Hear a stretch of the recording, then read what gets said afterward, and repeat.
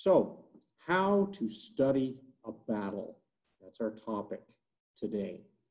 And one thing I can sort of kick that off with is we need to think about why to study a battle. As you proceed through your schooling, military history is much neglected these days. It's something a lot of people do for fun. It's something the U.S. military does professionally.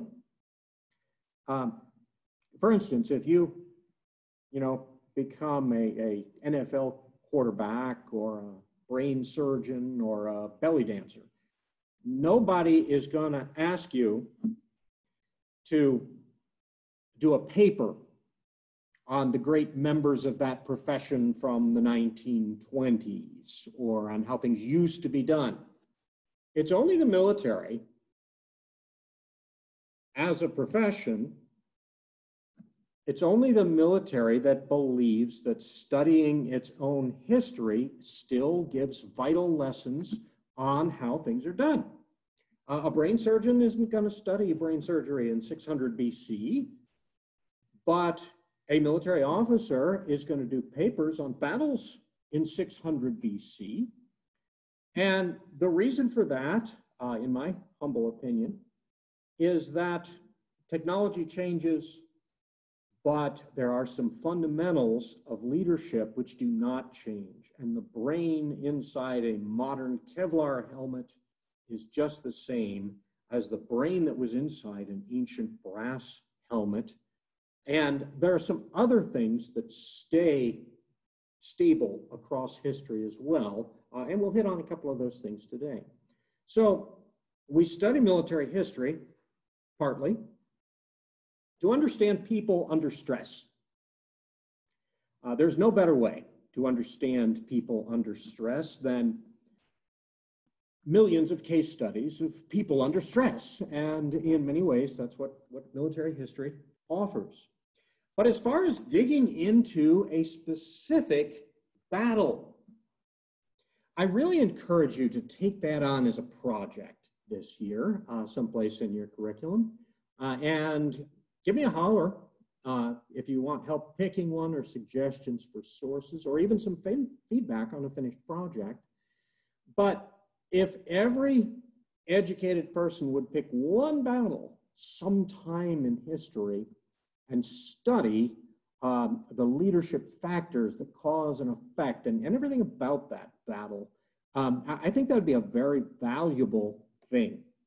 We often see how unrealistic people's expectations are and their understanding of conflict. It comes from movies. And they've seen the movie version of Aragorn fighting the orcs, and you have to go beyond entertainment and look at real factors. And to some of us, this comes naturally. You may have a youngster who's already playing with toy soldiers constantly, working out battle tactics, and that's how I got started. But there's a broader picture there too. Let's say that you're reading a Jane Austen novel, and the regiment comes to town, a very important occurrence, I believe, in Pride and Prejudice.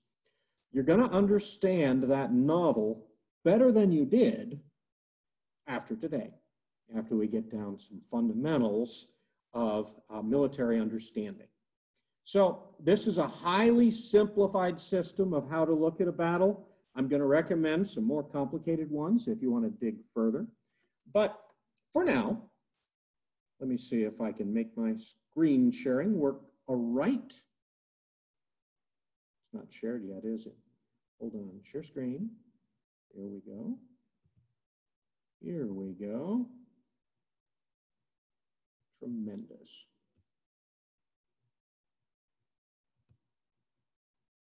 And everybody should be looking at how to study a battle in threes.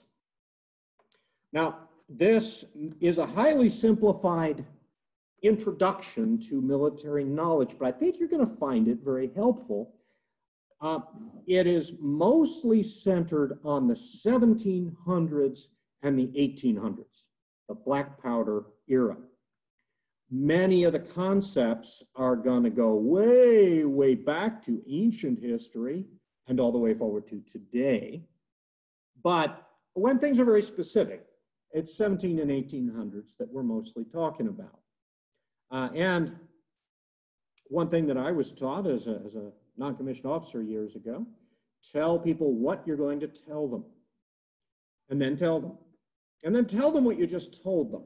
So we're going to go over these simplified things today. Hopefully they'll stick in your head. You may want to take some notes as well. And again, I'm happy to answer questions or give reviews by email. But we're going to talk about three what are called arms of service. And you can think of those arms of service as types of soldiers. Hold on one second, folks, while I make good and sure no one's left out at the moment. Okay, good. We're going to talk about three sizes of military unit. And that's the one that changes the most over time. So when we talk about a company in 1780, that's not necessarily going to be the same thing as when we talk about a company, in 1980. We're going to talk about three formations, three significant ways that troops can be deployed in battle. And we're going to wrap up with three questions that will help you make sense out of hopefully any battle that you decide to study in depth. Many of the folks here today are from the Columbia area. If you're going to do a battle that you want to visit the terrain of, a good place to do that is the Congaree Creek Heritage Preserve. But proceeding with our lesson, excuse the noise, I'm rolling my computer on a little cart right now to get closer to my special effects for the day. All right, three arms of service or types of soldiers. Now again, to make everything into threes today, I'm leaving some stuff out. I'm leaving out the medical folks, which my parents were in the Army. I'm leaving out the engineers. They're worth a lesson on their own. I'm talking about three arms of service that are known as the combat arms. And these three groups are the infantry, the cavalry, and the artillery. And a few basics about each of these groups that you want to have down as you study any battle. All right, the infantry soldier made up the bulk of the armies. And this is a little talk I give every time I give this lesson because it's important. There's going to be some young men out there listening to this lesson who one day are going to go speak to a recruiter. And what you need to understand is that the infantryman is a foot soldier.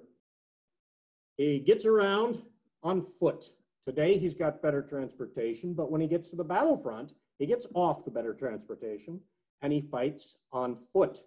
And he does it with a personal weapon, whether that's a spear in the Macedonian phalanx or whether that is a rifle today.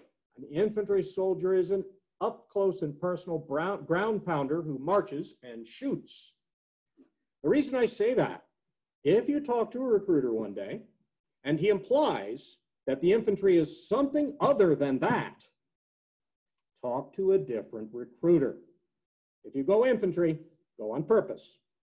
I have a blue rope, as they call it, in my own closet. I'm very proud to have done some National Guard infantry, but be aware, the infantry soldier fights personally and up close. He was the most common soldier on these battlefields, and the infantry took the most casualties. The infantry has a traditional color, and this traditional color would sometimes, there's three traditional colors for each of these groups, and these would go on the trim of your uniform. It wouldn't be the color of the entire uniform, but it would be featured, and it's still featured today in insignia or the rope. You get the decorative stuff on a dress uniform. Light blue refers to the infantry. The infantry is known, for some odd reason, as the queen of battle. I suspect that reason is from the chessboard, where the queen can move in any direction and is very versatile and powerful and important. So the infantry soldiers march and shoot. All right, the cavalry soldiers. Cavalry soldiers are defined by moving fast. In the 17 and 1800s, that meant on horseback. The cavalry soldier was defined by being a horseman. Now, you run backwards to the Middle Ages, and the knights in their full armor are heavy cavalry who are very decisive on the battlefield. You move forward to today, and when you need troops to move with great mobility, cavalry was redefined in the 20th century as air cavalry carried by helicopters to get where they're going, or as armored cavalry, using armored vehicles to move fast and have mobility. But the most important defining thing about the cavalry is that they move fast. And two things they use their mobility for are scouting. The guy on horseback can go out and look at what's going on and bring back that information to you. And raiding, hitting unexpectedly somewhere behind enemy lines, tearing up a railroad, blowing up a depot, cutting telegraph lines in the 1860s. There were times in history when cavalry also were shock troops on the battlefield. And the traditional color of the cavalry is gold. It looks yellow. Don't call it yellow. They don't like that. But this the traditional trim on a cavalry soldier's outfit is a bright yellow gold color. In fact, anybody here who is a fan of college sports, when they actually happen, not like this year, might notice the Michigan Wolverines colors are blue, and they call it maize, but they have a bright yellowish, goldish color. Those colors are drawn directly from the Union cavalry of the 1860s. When Custer ordered his Michigan cavalry to charge at Gettysburg, he shouted, "Come on, you Wolverines!" So cavalry are horseback. Cavalry are riders. They move fast. And moving fast is their advantage. A cavalry leader has to make quick decisions because his advantage is the ability to move fast. So if he chooses instead to be indecisive, a cavalry leader gives away his advantage. So we see the cavalry leaders, there's sort of a lot of romance around the cavalry.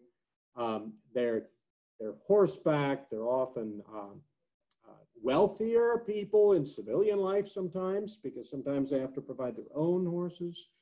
The weapon they're known for is the saber during this time in history. The sword or saber and the trained swordsman and his horse. Those are what today we would call a weapon system. They work together. And sabers were the symbol of the cavalry. A saber, in fact, the best definition of a saber, as far as I'm concerned, is a kind of sword meant to be used from horseback. And then we get to the artillery, the guns. Some of you might be familiar with how the military doesn't like a soldier to call a rifle a gun. And that's really kind of odd. But there actually is a very good reason why at basic training that drill sergeant is going to holler at you for referring to the weapon you're carrying as a gun. It seems like one of those dumb things they came up with just to make your life more complicated. It's not. Although the drill sergeant himself probably doesn't know it, the reason he doesn't want you to call a rifle or a pistol a gun is for clear communication on the battlefield. when the colonel says, I need guns on that ridge now, and then he turns around to handle one of the 50 other things the colonel's got to handle, and then he sees that there's 8 guys up there with rifles. That's not what he meant. When he said he wanted guns, he wanted artillery up there. And so to this day, although, you know, you go downtown to the gun show and buy a hunting shotgun, the military has a very strong tradition of not referring to a hand weapon as a gun. Artillery was called the king of battle. Its color was red, perhaps for fire. And a little funny fact about the artillery, they are the one arm of service who have their own patron saint. Once a year, every artillery unit in the Western tradition, in a European or North American country at least, has a big dinner, their formal dining out, their big party night is the Feast of St. Barbara. St. Barbara was martyred by explosives. And so she became, in the early days of gunpowder, the patron saint of people who dealt with explosives, including the artillery. So again, those 3 arms of service.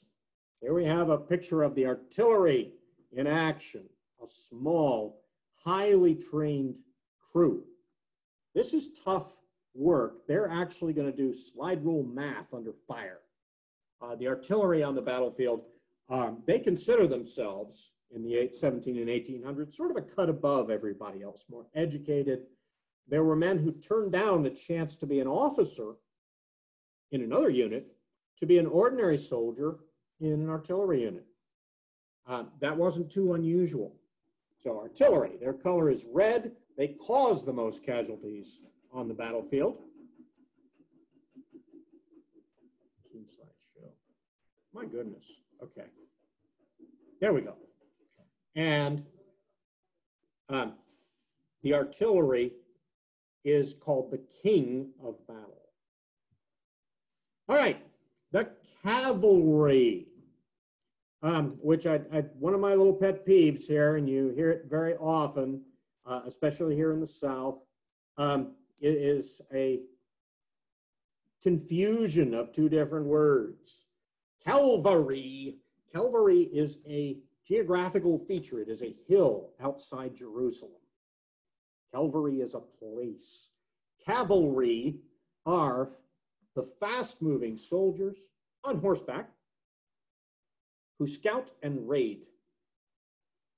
So we see a couple of cavalry soldiers with their short carbines there, actually reenacting cavalry soldiers at the annual Battle of Aiken. And back where we started with what in World War I were called the PBI, the poor bloody infantry. The infantry soldier is the man with a rifle, wearing boots on the ground, who's going to fight up close and personal, and there are more casualties from the infantry than anybody else. The color is light blue. Now, having talked about our kinds of soldiers, we're going to talk about how to place them, how to set them up with 3 different formations. And to help me today,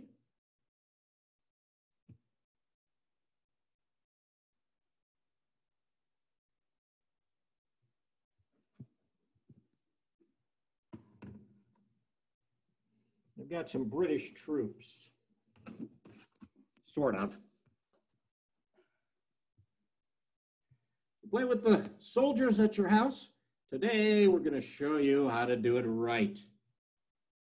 Now, I'm going to do my best to use this computer camera, so y'all put up with my awkwardness. But here you see we got a line of British troops,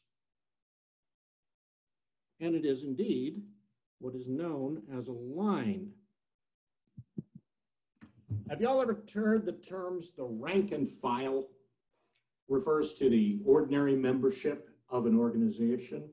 And the words come from a military unit is organized when it's standing in a formation in ranks, like the front rank and the rear rank and any ranks in between, and files. And the file is you and the man standing directly behind you. So these guys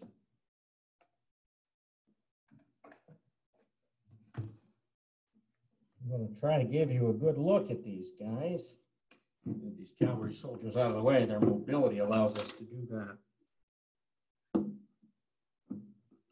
Are being positioned in a single rank.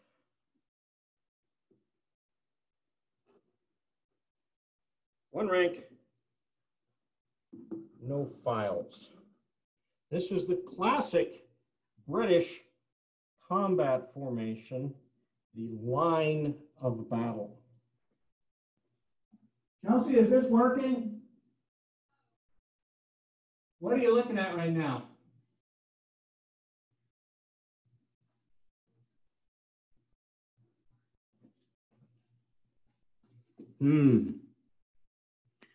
Hold on, folks. Boom, there we go. Is this a little better? Okay. Here we have our classic British line. Let's go ahead and give them a regimental banner while we're at it. I love these little things. So the line formation has one huge advantage. It's got one main purpose. When the men point their weapons, when they direct their muskets, they can all aim them at the same time and give a front of fire out here where everybody can shoot. This is a line formation. It's awkward to control for the officers and the NCOs out there to keep the men straight in line. This takes a lot of training. If you're marching, you want your guys in column. It's easy to do follow the leader, and you can take a column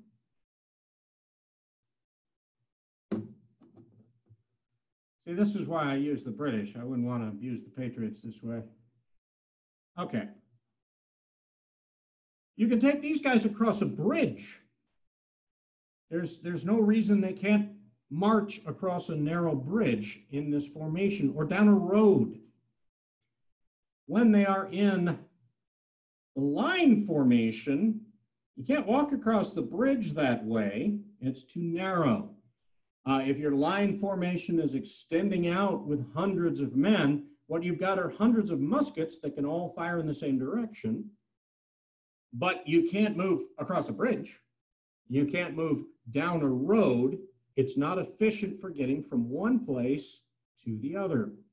So moving from column to line was really important for troops. And anyone who does close order drill today learns to march today, including with a marching band. Everything that is used today to get all the instruments pointed, fancy directions and so forth, was originally designed to get all the muskets pointing the right way at the right time. So these guys in line cannot necessarily move very efficiently, but they can shoot very efficiently if they're pointed in the right direction. Now, either end of this line is called the flank, and the flank is very important in battle.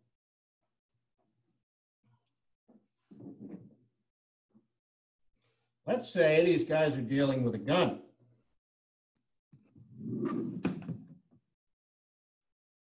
We'll make our gun visible. Bit of a challenge, folks.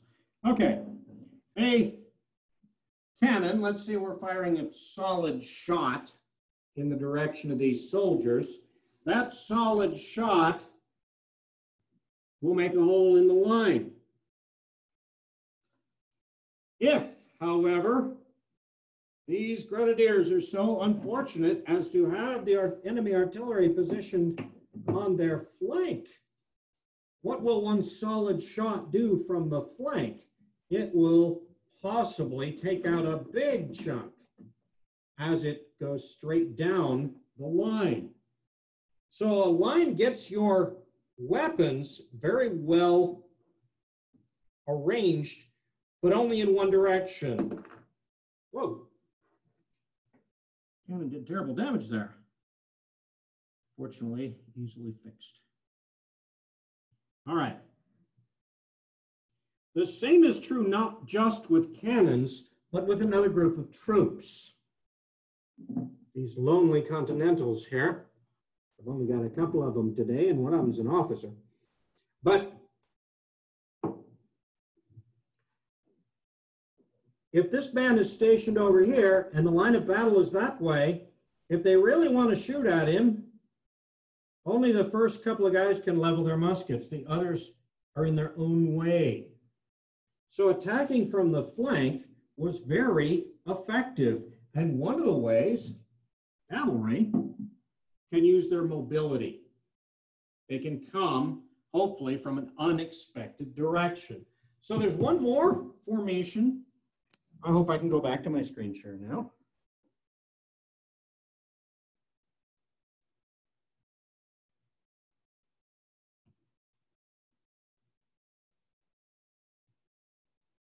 Let's see, and make good and sure nobody else is trying to join our little meeting. Okay.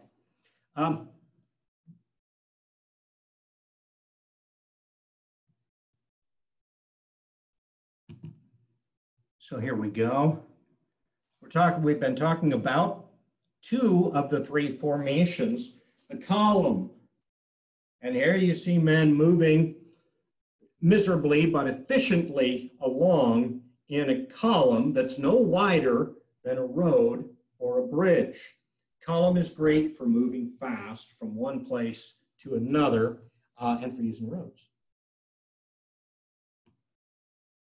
Here we've got some German troops demonstrating the classic line moving forward across the battlefield at the charge.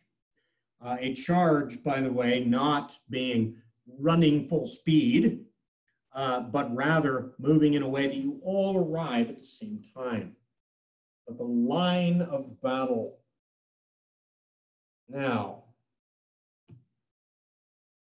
this final formation is called the square, and very much a trademark almost of the British. The square formation put the men in a way that all of their weapons are pointing outward. They're packed closely together. They're defended from every side. Well, the square formation is because of the high mobility of the cavalry. The square formation allows you to protect against attacks from the flank or the back. You can't point all your weapons in the same direction. You get maximum firepower with the line. You can't move at all. Moving the square was a difficult, very slow sort of shuffling. There's no mobility in the square.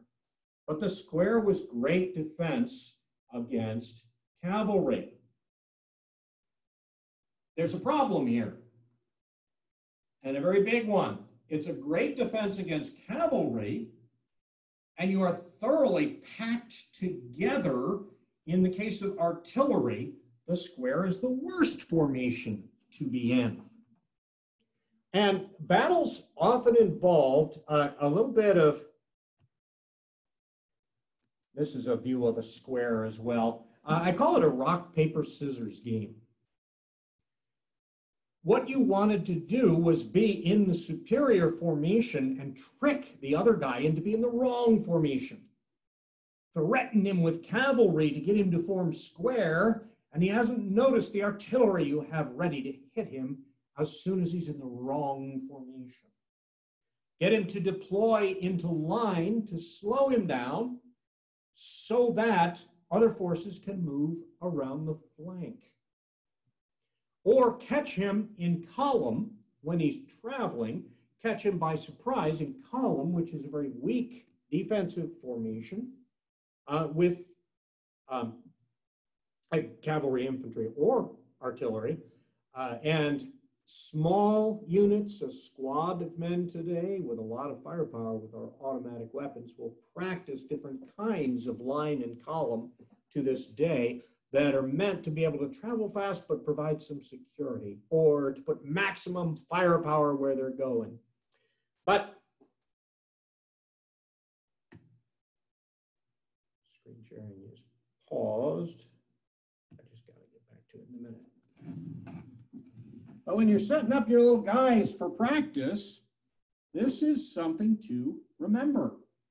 By the way, while we got the little guys out here,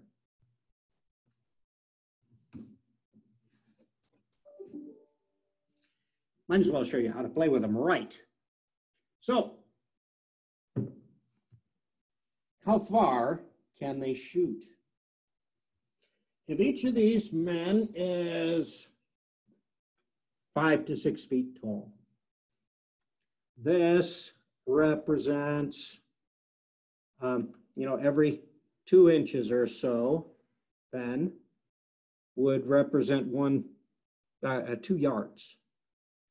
Okay, so that basically an inch a yard. These smoothbore weapons are accurate out to about 100 yards.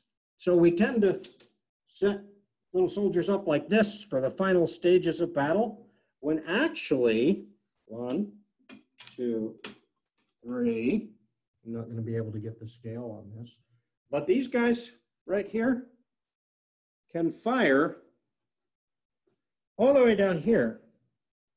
And that cannon,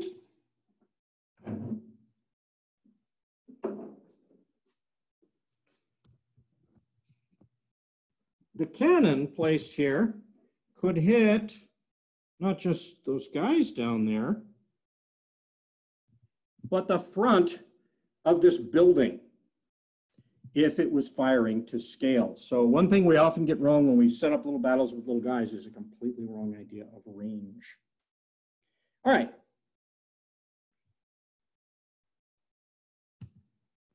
So our rock, paper, scissors of getting in the right formation at the right time and tricking the other fella into being in the wrong formation, the one that we're ready to take on.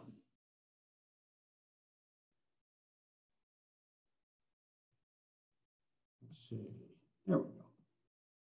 All right, 3 unit sizes. I had to cheat a little bit on this one as far as the 3s. The company. Think of having company over for dinner.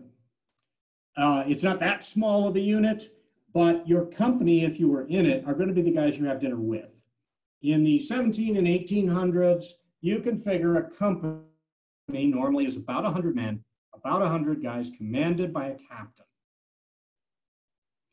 So, you can think of the century and the centurion in the old Roman army, but a company was about 100 guys commanded by a captain. Come in here to the museum, we'll show you some wonderful company flags, usually made by the ladies of one hometown that all the men in that company were drawn from. Okay, moving up, the battalion and or the regiment is a group of companies. The simplest thing to remember, but not always correct, is a regiment made of 10 companies, or about 1,000 men. Sometimes the French used battalions that were put together into regiments. In South Carolina, it was usually one or the other. If you had 8 companies formed into a unit, that was a battalion. If you had 10, it was a regiment. But the battalion or the regiment is an intermediate size. The regiment is the one going to be seen most often and most important in battle history, usually, and it's commanded by a colonel. So a captain commands a company, a colonel commands a regiment. 100 men in a company, 10 companies in a regiment. Now, that's a rule of thumb. When you're looking at the specific battle, you'll have to look more closely. And by the way, they're very different today. All right, a brigade is a group of regiments. In the Confederate Army in the 1860s, 5 or 6. The brigade is also going to vary in size, but the brigade is big enough that its commander is a general. In fact, a general with 1 star on his collar, the lowest ranking general, is called a brigadier general. So that gives away the whole game. A brigadier general commands a brigade.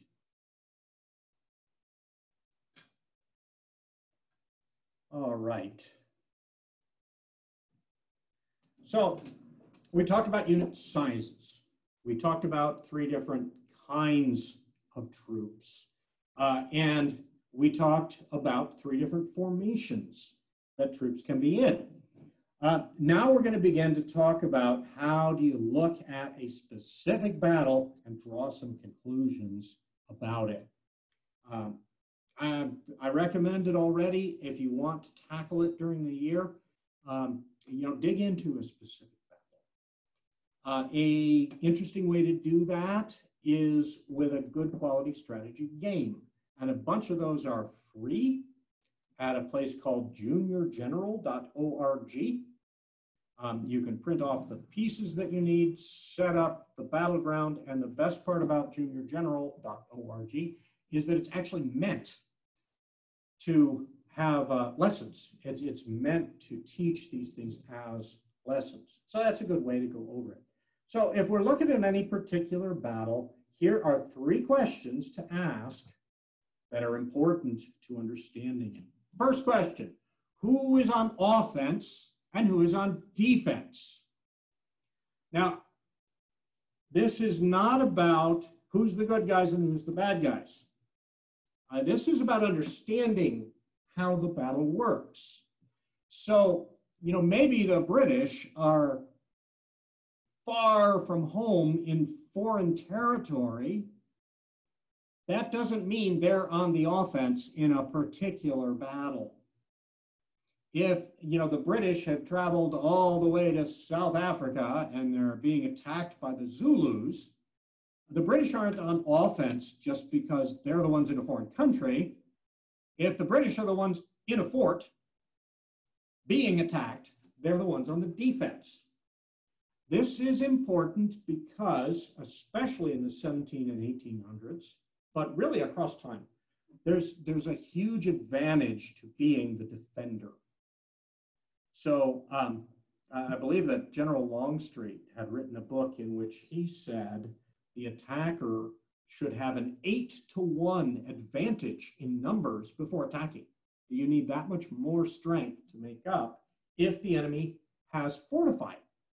If he's dug holes for his riflemen and taken cover behind stone fences, if he was on the ground first and got ready to be waiting for you, and you have to move toward him, then being on defense is a huge advantage. So you have to understand a battle, understand who's on offense and who's on defense.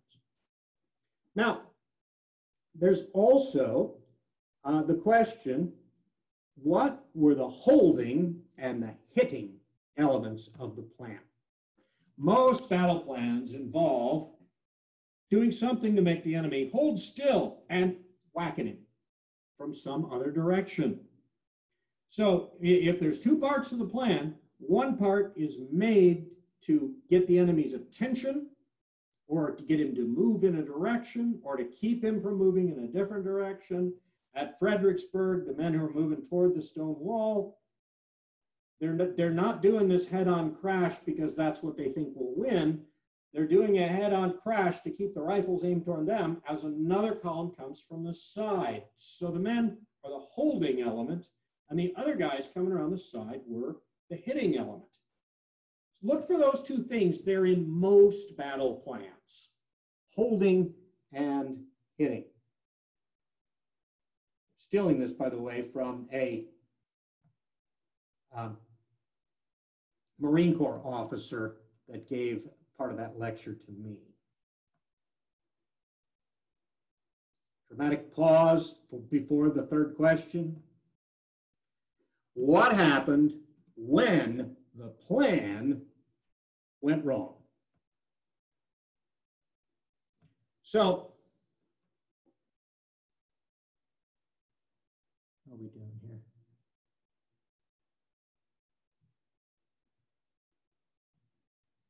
What are we looking at right now, me or the slide?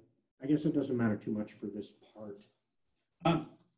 The plan always goes wrong. You will find a minuscule number of battles in which, okay, I've decided to study the Battle of such and such in 1571, and I find out, okay, who's on the defense? Okay, this group of knights is on the defense.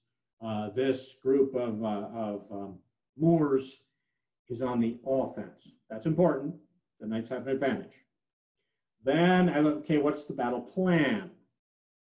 Well, the battle plan was to send engineers to blow something up to get their attention while a war galley dropped off another force to attack them from the flank. Okay, so now we have the holding and the hitting elements.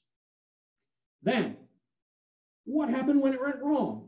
The galley didn't arrive on time, or the mine didn't blow up, or somebody spotted the galley coming and realized they should ignore the distraction and set an ambush.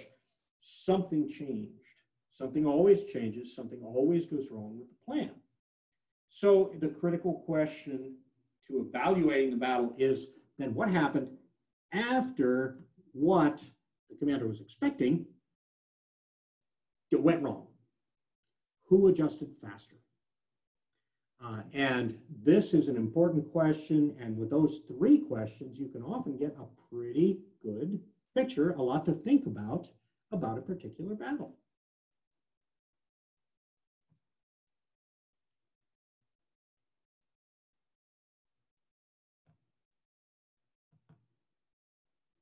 Now, those of you that want to tackle in more depth, and I do hope now that you're looking at a screen share, the military has a term they call COCO. And when they are evaluating a battle, they're going to look for these elements. And the National Park Service uses this now too in their battle lessons. Key terrain features, the ground itself. The ground is very important. It's the environment where you fight, and it changes how things are done. Observation and fields of fire. You go out to Congaree Creek, it'll be a little confusing what the battle was like because a lot of plant growth has grown up since 1865, and places that were clear back then to see and to shoot are now dense. It's hard to understand what was going on until you realize that. Cover and concealment. Where can you hide? Where can you be protected from fire? Obstacles. At Congaree Creek, they built things to slow down the Union's approach to the bridge, which was the key terrain feature. And avenues of approach. What ways was it possible for troops to move, and which ones did they use? Again, for your older students that want to tackle a battle, that is a good way to do it. But for now, remember I mentioned that Jane Austen book and how you would understand it a little bit better? Well, what we're going to do for the next little bit is go over some questions. And from a theoretical scenario here, I call it the Adventures of Lucretia. She is a young lady in South Carolina in the year 1860. And we're going to see if what we've learned today can help her solve some important problems. And fortunately for Miss Lucretia, she is not in the middle of a battle. So folks, actually this would be a great time to use chat for answering because nobody else will see your answers. So you can each come to conclusions about this. But there's a giveaway in each question that helps you answer it from what you learned today. Number one, Lucretia Longley is a young South Carolina lady in 1860. On behalf of the ladies of her town, she has been selected to present a new silk flag to the commander of her local militia company, the Milford Rifles. Now, giving a flag was a big deal The young lady selected to present the flag to a unit gave a little speech. They didn't have a homecoming queen back then, but that's sort of who it tended to be. It would be, she'd be young, pretty, single, and she would usually be the daughter of somebody important, maybe an officer in the unit. And it was something you didn't want to mess up. If you're going to present this flag, this is an occasion. It's going to be in the newspaper. They're going to write about it. And you can look up speeches people made when flags were presented to local companies. So she's concerned because she has no idea who the commander of the unit is. She has been introduced to Sergeant Shaw, Captain Davis, Lieutenant Holligan, and General Deerfield. They're all present at this ceremony, and she has no idea which one is the commander of the local militia company, the Milford Rifles. Which one of those guys is the commander? Again, there is Sergeant Shaw, Captain Davis, Lieutenant Holligan, and General Deerfield.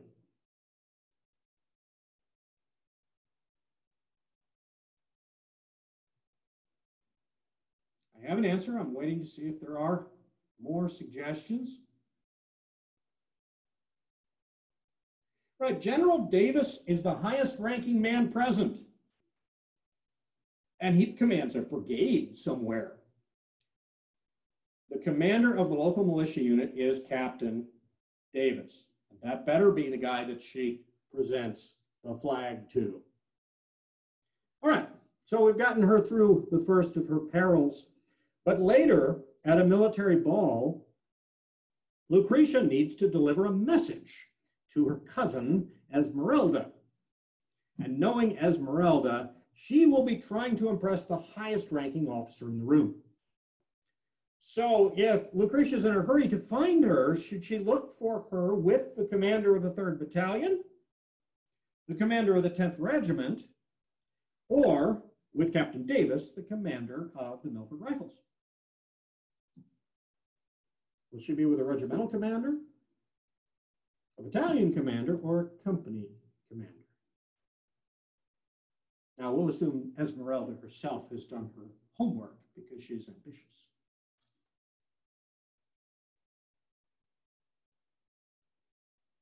Can you see, by the way, how this might be important in the plot of a book?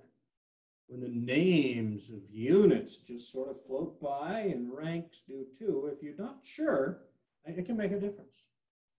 All right, I have 2 correct comments. Yes, she's going to track down the regimental commander. He is a colonel. The battalion commander is probably a major. And of course, we already know about Captain Davis. All right, now a personal trouble for poor Lucretia. And that is that war is impending. Secession has happened, and these troops are going to go into danger, and she has a brother. And her brother, Jonathan, takes her point of view very seriously. And Jonathan is contemplating different positions he's been offered in the army. Now, Lucretia cares about one thing. Lucretia wants her brother to come back safe when all the shooting is over. She can't tell him that. She has to make up a different reason. But if she's trying to keep him safe, which job that he's been offered should he take? He's been offered that he would make a fine infantry officer because of his leadership skills. He could become a lieutenant. He could go into the artillery because he's skilled with arithmetic, and an artillery battery is trying to get him to come on board. Or should Lucretia recommend that he just not take a rifle and rather just carry the regimental flag? Which option should she pick if all she cares about is him coming back?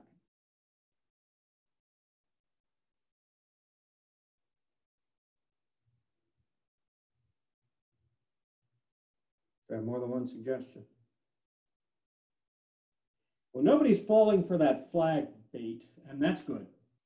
That's good. Today, color guard is a wonderful, wonderful ceremonial job. To carry the flag in a parade or something like that is great. A color guard on a 18th century or 19th century battlefield could be extremely deadly. When you come to the relic room in person, remember to see the flag of the 1st South Carolina Regiment that had 5 teenagers shot carrying it in one battle at Gaines Mill. So carrying the colors, carrying the regimental flag was a deadly, deadly job. The job of an infantry officer was also an extremely deadly job. At Gettysburg, 1/3 of Confederate privates were killed or wounded. 1/3 of Confederate brigadier generals were killed. And the casualty rates for captains and lieutenants were even higher. An infantry officer was a big-time target on the battlefield. So it's not safe to fight at an artillery position, far from it. But if he's going to pick a combat arms job from those 3 offers, you all are right that said the artillery is the place that she should advise him to go. All right. She delivers her advice, and now she meets, remember, Jonathan, her brother there. It just so happens he is engaged to be married. And he leaves for his training, and Margaret, the fiance, comes to her and says that she wants to trim her new blouse and her new skirt to match Jonathan's uniform. But he hasn't been issued a uniform yet, but she wants to surprise him. Next time she comes home, he comes home, that she wants to show up in a Vivian Dare outfit, dressed based on a uniform, and she wants it to match his. What color should she have the trim in her outfit done in?